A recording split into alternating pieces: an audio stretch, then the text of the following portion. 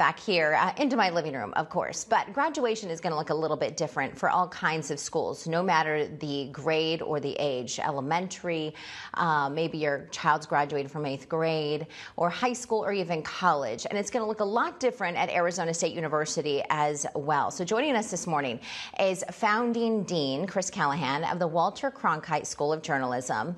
Good morning to you, Dean Callahan. Nice to chat with you this morning. Professor Rodriguez, good to see you. Oh, nice to see you as well. Thank you for that.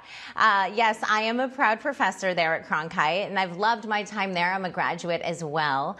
Things have been pretty different for us there at the college. Can we start from the beginning and talk about the transition when this whole pandemic began, what that transition was like for the Walter Cronkite School? Yeah, well, Celeste, as you know, remarkably, it's been only 8 weeks. Doesn't it seem like much longer? And we really had 96 hours for you and the rest of our professors to completely transform our curriculum from an on-the-ground traditional learning environment to completely remote. We had exactly 4 days to do that. And I'm so proud of our professors who were able to make that transition, to show that adaptability, and be ready to hit the ground running that Monday morning when we were back in this remote environment. And I think especially difficult, Dean Callahan, because it's a video platform, right? I mean, what we do in news is we create stories from video, we meet people in the field, we interview them. And so that was the big challenge on trying to teach these students how to do that. Well, that's exactly right, Celeste. I mean, I think there were all sorts of challenges for every discipline and for every student trying to learn. But I think particularly in journalism and other disciplines like music and the arts and the like, where it's much more hands-on, I think that made that transition even more difficult. But I will tell you, and you've seen this firsthand, you've seen this up close and personal, our students were remarkable. They adapted.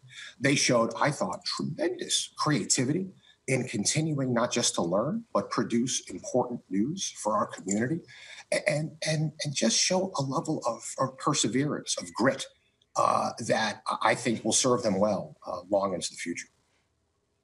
Yeah, I think you're right. Absolutely. And so let's get right to the convocation. That still is going to happen. It's going to be online this spring, right? Well, that's right, Celeste. And keep in mind, we are inviting all graduates from the May 2020 class to come back in December and to participate in our traditional graduation ceremonies. And if they can't make it then, to come back next May. But we wanted to mark this point in time for them. So the university and the individual schools have created virtual graduation ceremonies, which I have to say I'm really excited about. And on the university side for commencement, our students will get to hear President Crow and other dignitaries give remarks and their advice to our graduating students. But then each individual college will do their own. And I'm particularly excited, of course, about what we're doing at the Cronkite School, thanks to the great efforts of our Assistant Dean, Melanie Alvarez, and Professor Jim Jacoby. It's going to be really cool.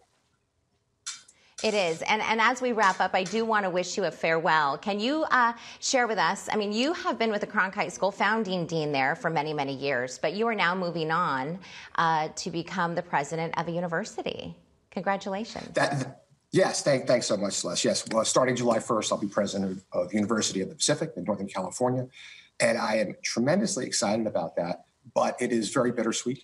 So as you know, I've been at Cronkite and ASU for 15 years. Absolutely love it, feel like it is part of me, and I will certainly miss it. And I will say on a personal note, it's hard not to be able to say goodbye to our students and our faculty and staff in person. So that has been difficult. Yeah, for sure. Dean Callahan, thank you so much for your time this morning. We wish you well, be healthy and safe, and congratulations again on the new appointment. Thank you. Thank you, Celeste. Appreciate it. Thank you.